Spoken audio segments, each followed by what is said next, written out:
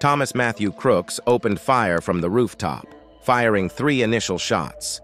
The first shot grazed Donald Trump's ear, followed by 5 more shots. This pattern suggests that the initial shots were more precise, while the subsequent ones were more desperate. In total, there were several fatalities and injuries among the crowd, adding a layer of gravity to the situation and reinforcing the idea that the later shots were more chaotic and less controlled.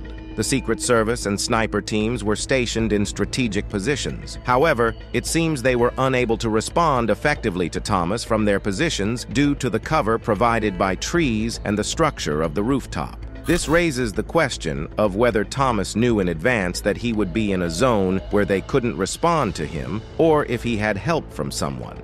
If Thomas acted alone, it appears he knew the rooftop would be clear and that the snipers wouldn't be able to respond from their positions. This prior knowledge is very suspicious and raises the possibility that he had insider information. Now, let's enter the realm of conspiracy. Consider the scenario. A professional sniper positions himself inside the building, using one of the many strategic windows or openings. These professional shooters would have had a clear and direct view of Donald Trump, enabling them to make the initial shots with great precision. Once these initial shots were made, they quickly retreated, knowing that Thomas would take over, firing more erratic shots to create the necessary chaos to cover their retreat. The building's structure supports this theory. With multiple exits and passages, a team of snipers could enter and exit undetected, blending in with the building staff or simply escaping through the numerous exits. The tall, narrow windows offer an ideal view for a sniper while keeping them hidden from the outside, providing a perfect angle for the shots without exposing themselves. Additionally, the fact that Thomas didn't shoot from the most obvious position but moved diagonally suggests that someone advised him that this was the best position to avoid being taken down.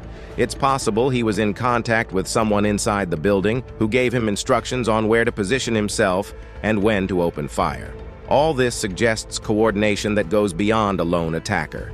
In this way, Thomas could have been manipulated or used as a scapegoat by a more professional and organized team. This incident raises serious doubts about the official version. The presence of multiple snipers, the precision of the initial shots, and the lack of effective response from the Secret Service suggest meticulous planning behind the assassination attempt. Was Thomas simply a pawn in a much larger game? The questions persist, and every detail seems to point towards a more complex and coordinated plot than has been publicly presented so far.